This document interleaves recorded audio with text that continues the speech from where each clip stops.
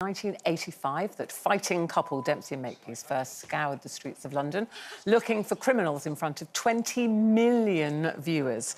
Almost 40 years later, and Glynis Barber has found herself on the other side of the law now, playing Hollyoaks gangster Norma. So here to talk health, happiness and Hollyoaks, of course, please welcome Glynis Barber.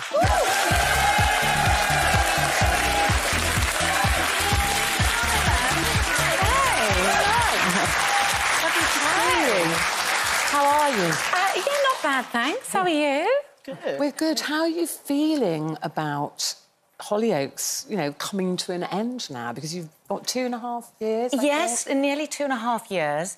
I have mixed feelings because it was such fun. I loved playing a gangster. Yeah. I mean, more than I probably should have. I just loved people being frightened of me, especially men.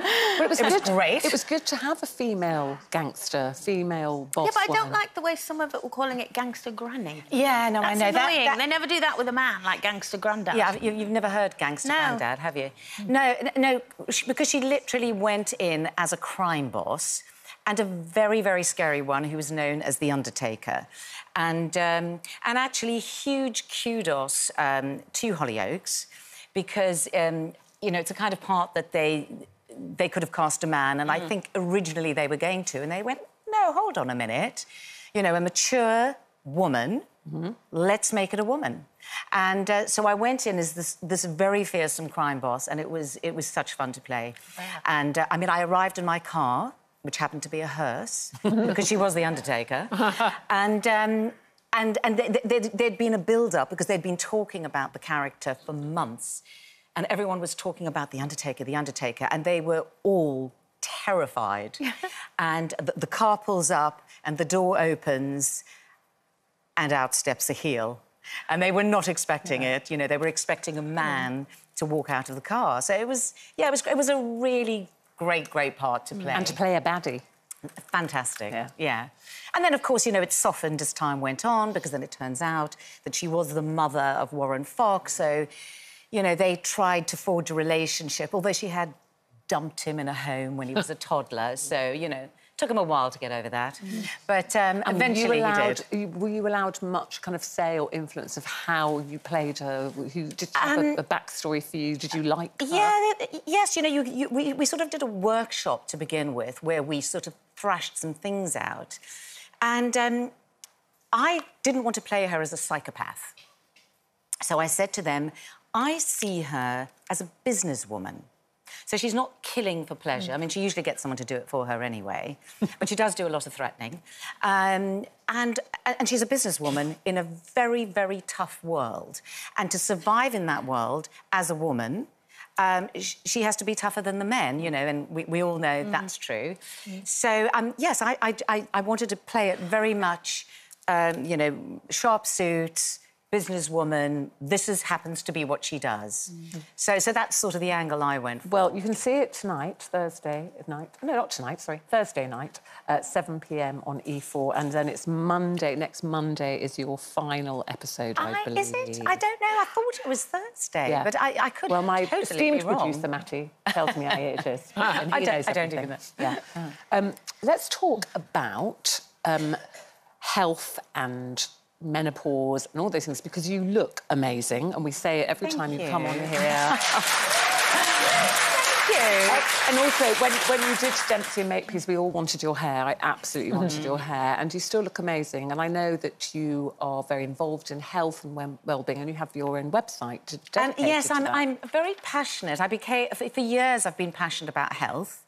I don't know why. It sort of randomly happened to me, sort of probably in my late 20s, because I had no interest before. And I just became more and more interested. And, you know, I started eating organically. I started changing the way I ate. I started to exercise. I put shoes on and went running. And, I mean, I really don't know what came over me, but I just suddenly developed this passion, and I sort of got into supplements. And then a few years later, I thought, well, you know, I'm eating organically. Why am I putting all these chemicals and toxins on my face? So I started looking for sort of organic things to put on my face, and this went on for years. I mean, people literally laughed at me. And then when I went on well, X, as it's now called, people kept asking me questions. I think I was maybe in EastEnders at the time, and people kept saying, well, what do you do? What are you wearing? What do you this? What products do you use? What do you eat? And I was inundated by people asking questions. So I sort of facetiously said one day, maybe I need to start a website. And everyone went, yes, yes, yes. So, I mean, it was not my intention. So I started Ageless by Glynis Barber, which has now been going, for over 10 years. And then in the pandemic, I extended it to a YouTube channel because I thought, there's so much to say here. And I'll talk to someone about makeup, I'll talk to someone about beauty products, and then I'll talk to a cardiologist about cholesterol. And so I'm very, very into health. Like women sharing tips. Oh, yeah. What fascinates me is that there are one or two things that you've always done. And you said you ran, and I know that you used to go to the gym a lot, but then after COVID, you changed.